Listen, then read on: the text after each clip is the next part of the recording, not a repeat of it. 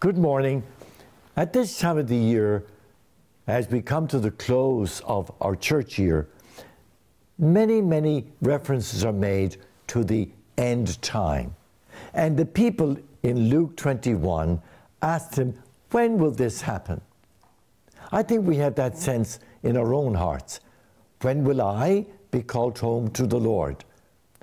But the reality is, we either have an attitude of anticipation or of fear.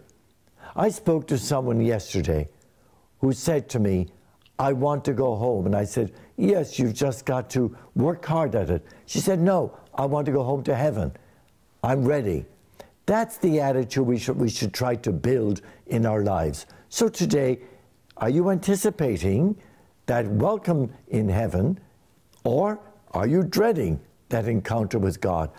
It says much about our lives. Please God, we anticipate.